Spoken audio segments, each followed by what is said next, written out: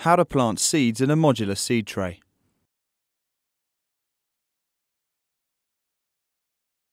Hello and welcome to Video Jug. We're at Capel Manor College in Greater London.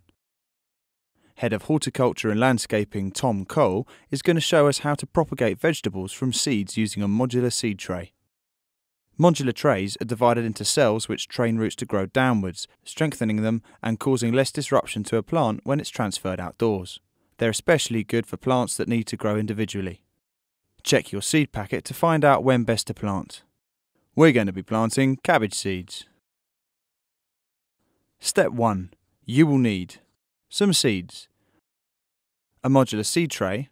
These can be quite flimsy, so it's a good idea to have a carrier tray for the modular tray to fit into.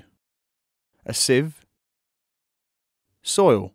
A good proprietary seed sowing and cutting compost is ideal. A watering can with rose attachment. An indelible pen. Plant labels.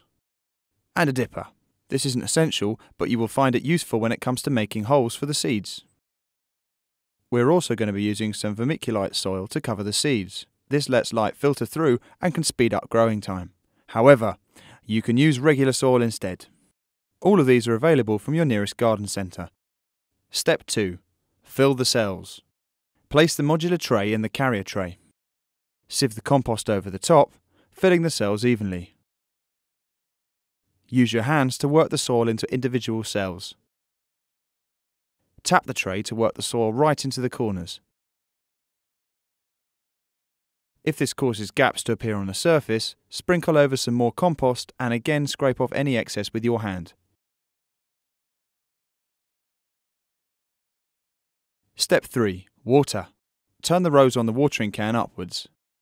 Start running the water at the side of the tray. This will prevent disruption to the soil surface as you water the soil.